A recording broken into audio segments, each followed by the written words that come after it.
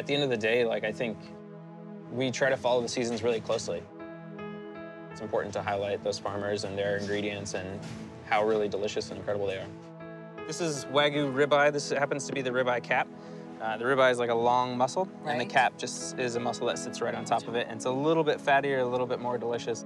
Whenever you salt, you really want to salt like very, very generously. And you can see it looks like overkill, but most of the salt's gonna come off when it hits the grill, you know? So it's really gonna lose it, and it's not gonna be oversalted. The theory behind salting the Wagyu is for tenderization, correct? I mean, are you tendering it at all, or is it strictly for flavor? Pretty much for flavor. What I like to do whenever I'm grilling meat, and what I encourage our cooks to do, that I think is kind of fun, is basically you wanna keep turning it, which is... Okay, so yeah, you know... so I come from a different school. Yeah. Yeah. So turn it all the time? Totally. You're just letting it like cook a little bit more gently. Look at that. Here we have jicama. Oh, yeah. Jicama, of course, is a really delicious root vegetable that you see all over Mexican cuisine. So we've got beautiful, beautiful red leaf lettuce here. So here we've got shiso, is how a lot of people know it, perilla. It has, you know, you see this a lot in Japanese cuisine, and it's super, super delicious. It has like a very anisey flavor without being too overwhelming, but really enjoyable. And then fresh basil. This is Thai basil. So then what we do is basically put this here, and we'll sort of fold it up. Okay. And then we can even take a little piece of our beef. Oh, so that's you can see the beef looks really nice. Yeah. Yes. So this is a beef jus. This is, you know, beef stock. It's just reduced down until it's super sticky, super delicious. All that flavor is really concentrated. Are you adding anything to it? You're just reducing it until it's just reducing thick. it. Okay.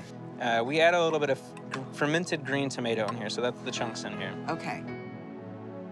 And so for this one, really simple. We just take it and roll it up. That's beautiful. That's just a fun little bite. You know I'm gonna try that. Yeah, please. Not right now, but this is what I want to do with you, because I love bringing chefs out to where it's fresh, and I know you are all about fresh. Yeah. We have spinach. We have some of the best spinach in the world. Really, the best grower in the world. We're in his field. Let's grab some. Yeah. You want to grab some? Yeah, I don't know what you can do with it. Wow, I think we can make a nice salad with it at least. Okay. I'm liking this. What do you think? Yeah, this looks great. This looks beautiful, this baby lettuce. Yeah.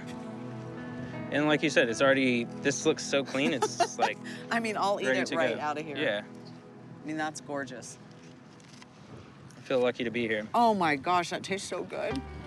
That is gorgeous. Why don't we just take these herbs, you know, slice them up.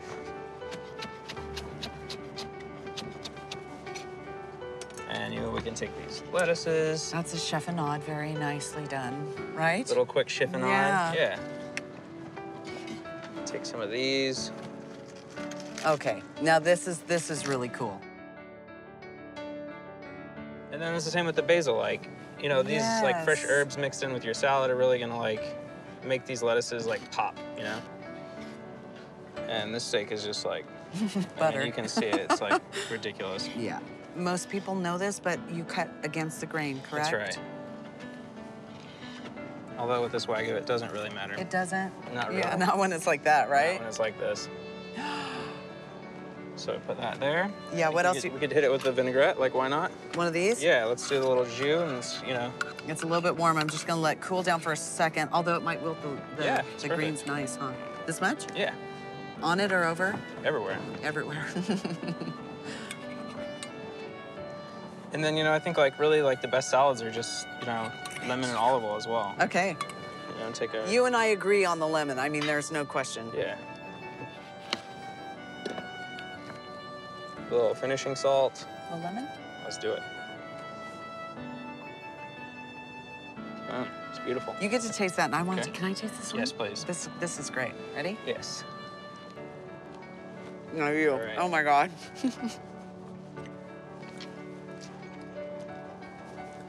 What do you think?